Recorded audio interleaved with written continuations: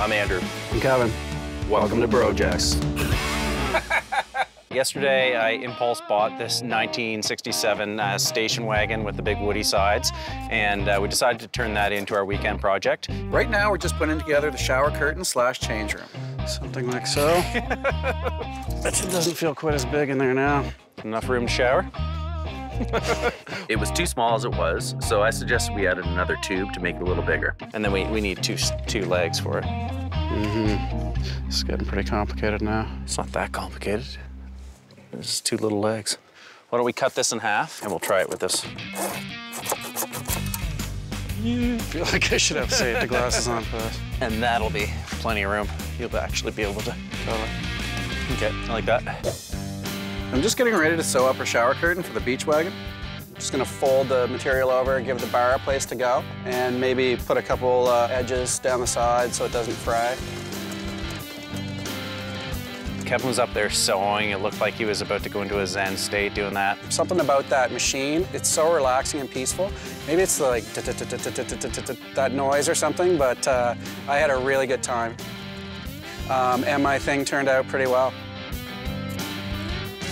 Not too bad. There's plenty of room.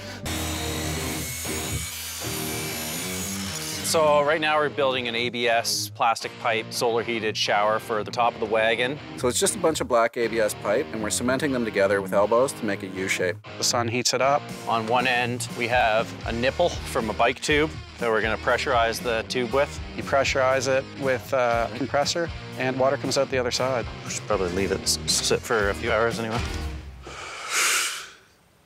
This is what I'm doing for 1 to 2 hours. If we had a suction cup on a pole. Junior came up with this idea to use a plunger to stick the shower head so it holds over the shower. It's kind of sick to have a plunger. Well, it hasn't been used for a toilet. It's a brand new plunger. I understand that. The guy just doesn't get it. You know, used or not, it's kind of gross. And he just thinks these things are okay. He doesn't think about stuff like that. So, you know, he wants to have a toilet shower. I guess he's gonna have one. How much water do you think it's gonna hold? So we don't really know how many liters of water this thing's gonna hold. We didn't do the math yet. I'll take first shower and I'll let you know what's left. No doubt you will. You're generous like that. Oh, it's mine. If this one's large, it'll fit me better.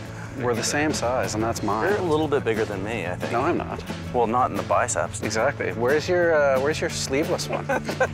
One little thing about the shower curtain. It's privacy. There's windows on both sides of the car, so you're totally covered from one side and totally exposed from the other. So we're gonna have to get a little shade that hangs over the windows of the car for the public. Tom's about this wetsuit. I'm talking about this. It's been a while since I wore this, I guess. Can't suck it in a wetsuit. Okay, let's get done this quick.